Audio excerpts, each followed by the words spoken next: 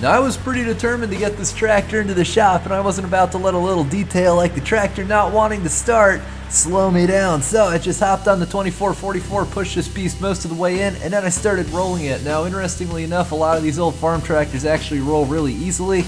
They've got those nice big rear wheels that give you a lot of leverage, and the tires have cleats which give you a nice place to rest your hands and to get a good grip on things. So once I had this tractor backed in against the back wall where I wanted to go, I dug through my scrap bin and I rummaged through some scrap material I actually just bought, and I started in the process of getting some of this metal cut up to make a stand, which is essentially just going to support the front end of the tractor once we remove the wheels and the engine, like we're going to in this episode.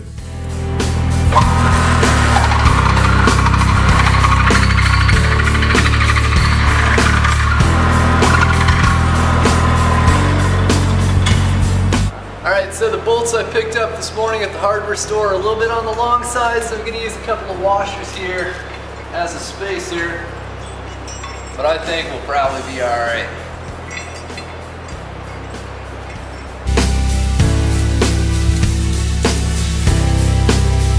So this side piece faces this way, and this one faces the opposite way because I had a brain fart and I kind of got ahead of myself.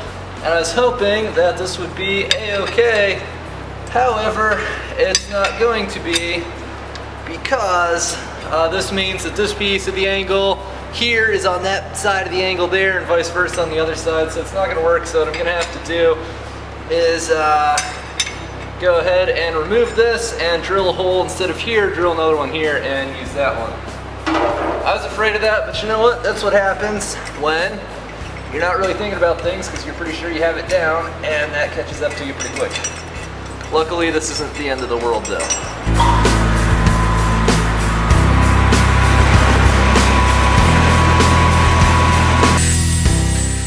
And as soon as I got that one last hole drilled, I got everything lined up, clamped up, tacked up, and I began the process of getting it welded out. Alright, so I jacked up the tractor, and hopefully this design is starting to make sense.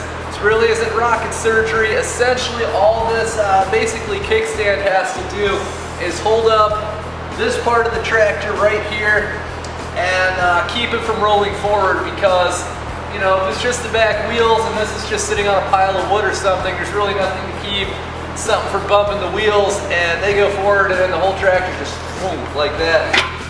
Alright, so let's talk about how this is set up real quick. Actually, first, I'm just going to take this gear shift here and pop it into reverse. Come on, get in there. Doesn't want to go in reverse, so I'll put it in some other random gear. Just to move things around. Now it goes into reverse. Okay, so now it's sitting in reverse, and the way most tractors like this one are set up is you've got your clutch over here, that's this thing. And then, you know, you have a hand throttle instead of a gas pedal, because when you get your tractor going the right speed, you know, you can just cruise for hours sometimes, depending on what you're doing. And the way the brakes work is you actually have two different brake pedals here, one for each of the rear wheels, and the reason for that is because, well, right now they're locked together, but if I unlock them and I'm just cruising along, I get to the end of my row of corn or whatever, and I need to make a sharp right turn, I just spin the wheel all the way around and I stomp on this brake. That's got a lot of travel, it's more than the other tractor. Yeah, I just stomp on this brake and it locks up the right wheel, and the tractor just kind of pivots just like that on the wheel. Same thing for the left, and then obviously if you're going to be on the road or something, or you're not using that capability, you can just lock them together like such. And then we're just going to press these all the way in and flip this little thing up and use that to set our parking brake. Alright. So with the tractor secured in place, I began the process of removing the front end, and the first thing to do is cut these nasty old rotten rubber hoses and remove the random radiator. So nobody actually knows what the random radiator is off of. It's like, the guy said he thinks it's off like a Fiat or something. It was on this tractor when he got it, and someone actually made up some really nice stainless steel brackets. Bolts rusted in place, wouldn't come off, but I was able to pull the radiator out, and I just used the Power Max 45 to melt off the heads of those bolts. There's just one on each side, so I just hit those with the plasma cutter, and then this whole bracket came loose.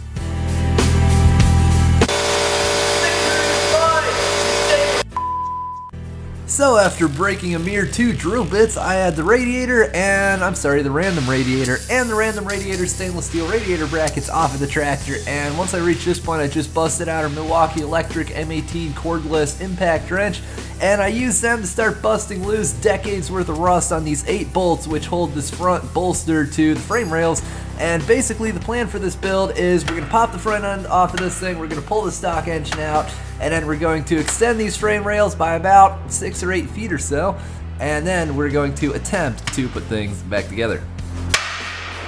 Alright YouTube, so what I was hoping for is that we'd be able to slide this entire front end just out the front of the frame rails, because that's really just how it sits in here. You know, there's just 4 bolts on each side, and it's supposed to just slide right out. But obviously ours doesn't want to do that, and I don't really want to force it. You know, I'm tempted to try and pull this with the truck or the other tractor or something, but I don't want to because I don't want to potentially, you know, roll the back of the tractor forward and then this gives and the whole thing comes crashing down. So since we're going to have to cut the frame rails on this thing anyway, we obviously have to modify them quite a bit to extend them and fit the powertrain from that truck in this thing. I figure we might as well cut them now. And then once these are removed, then I can take this over there somewhere and then I can pry off this little bit at the front here.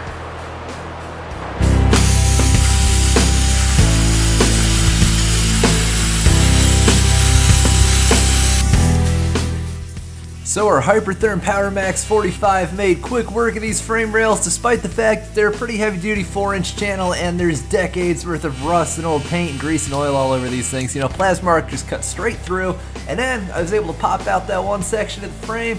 I set that aside, then I went over to the other side of the tractor, and at this point there's really nothing holding on the front end, so although it weighs probably about 300 pounds or so I'm guessing, I was able to just kind of pivot it, you know, by holding it from the end, and I laid it down on the ground, then I went and got the shop tractor, and I just came in with the lift on that thing, and I picked this thing up, and then we're just going to go ahead and take this thing and set it outside where it's going to sit until a little bit later on in this build when we will need it again.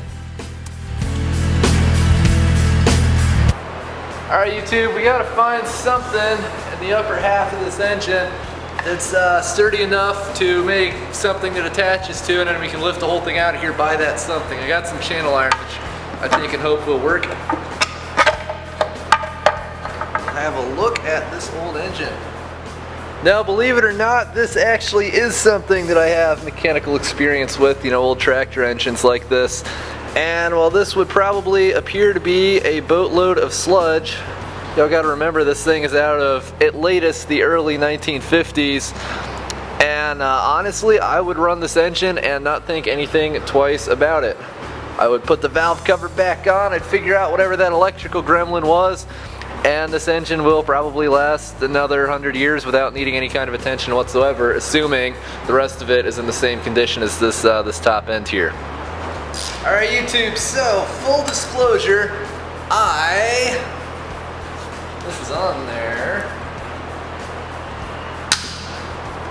I have never removed this particular engine from a tractor like this before.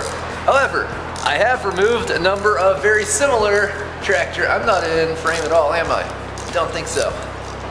I have, however, removed a number of similar tractor engines from a number of similar tractors. And the way that we're going to do this is probably going to make... These are on there. I'm getting the bigger ratchet. It is probably going to make a lot of people who are actual mechanics and work on cars and motorcycles and that sort of thing cringe. However, I assure you what you're about to see is a very common industry standard practice if the industry is incompetent hacks working on antique tractors in their garages and other such spaces. And essentially what we're going to do is we're going to unboltify these rocker arm deals here, and then we're just going to take a piece of channel iron and drill holes in it to correspond to where these studs are sticking up, where these bolts, where the bolts go. And then we're basically just going to bolt the channel iron here. We're going to attach that to probably the engine lift because I want to be more precise and subtle with this than the tractor. The other one's just like that. So yeah, we're just gonna lift up like such. So I will say that I wandered up to the house and I took a Gatorade break and a bathroom break, and I came back into the shop, and the smell of old tractor engine hit me like a ton of bricks and took me back to about 2008 or so when I first started messing around with these things. The channel was, when I started it was non-existent. When I finished it was about 100th the size it is now. But maybe a few people remember the Alice Chalmers days. I messed around with some old antique Alice Chalmers tractors. Never really did complete one because I was a completely broke, about, I don't know, 14, 15-year-old or so. And in hindsight, I never really should have screwed with one. However, I do want, where's my half-inch wrench? I do want to find one of those someday and fix it up properly, because that is about the only thing in life I ever failed at. So, at some point, we are going to fix up an old Alice Chalmers tractor. We might put a V8 in it, we might just plain simple fix it up. Maybe some combination of both, maybe something entirely different. But that should be kind of fun. Alright, so this is what we got to come up with. Now I've gone ahead and I've used my fancy machiner tools to come up with this sketch. Now I'm not friggin' Picasso, and I know parts of my drawing look like parts of a cow, but just put that aside and try and stay with me.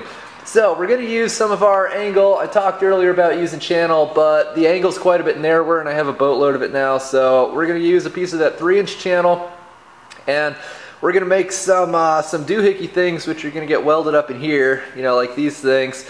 Basically, they're going to be shafts which are going to act like the rocker arms. So this bolt, you know, they'll take up about that much of it or so, hopefully about 2 inches. And then they sit in here and the angle goes like that, and then we lift from the head of the bolt. And what this does is it keeps everything from moving around and smashing into our valves and things along those lines. So essentially what we have to do is we have to fire up the lathe, and we're going to make some of these things. We're going to make 4 of them. They're going to be 2 inches long with approximately a 400 thousandths hole in the center. This thing is about 375 thousandths across, so I just wanted a little bit larger than that.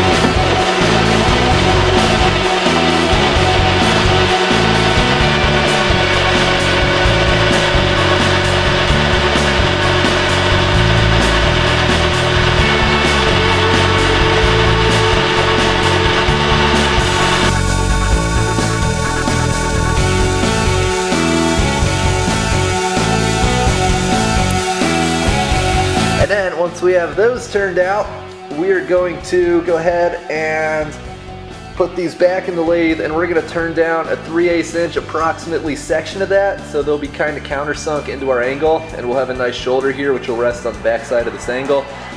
And we're going to turn it down to about 3/4 of an inch because I happen to have a working 3/4 inch high-speed steel drill bit. So let's see what happens.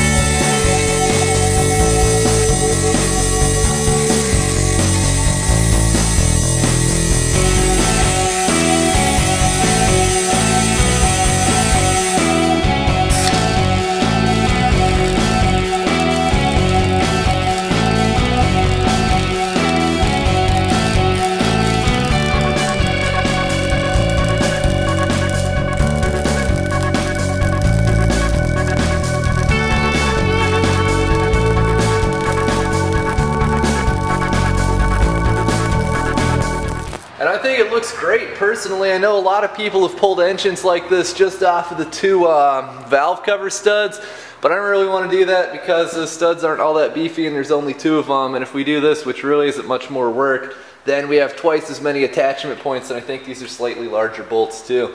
So we got that.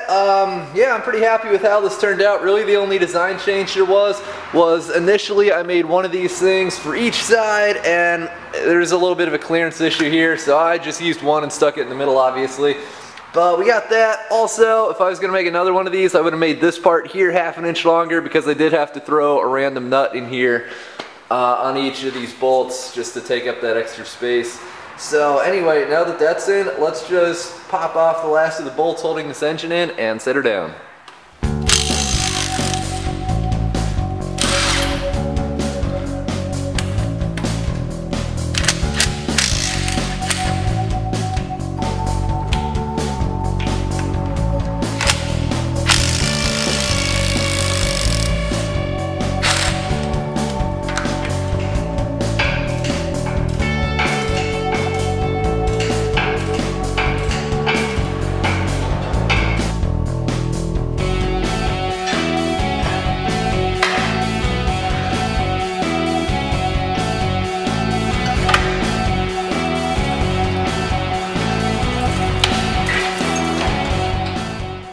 Check it out, YouTube. At long last, the engine has been removed. That was a little bit more complicated than I thought it would be because not only do you have to remove the visible bolts that you see, you know, around the front of that bell housing, but you have to remove the starter itself. And then there's one long bolt that's seriously like 8 inches long and it's just randomly next to the starter, and that has to come out. And then you have to reach through that microscopic little starter hole and fish out a 4th bolt around the starter. But once I got all those out of there, the engine pulled away no problems, and I gotta tell you guys, I'm really pleased with how everything went in this build, and I guess we might as well start working on modifying some frame rails.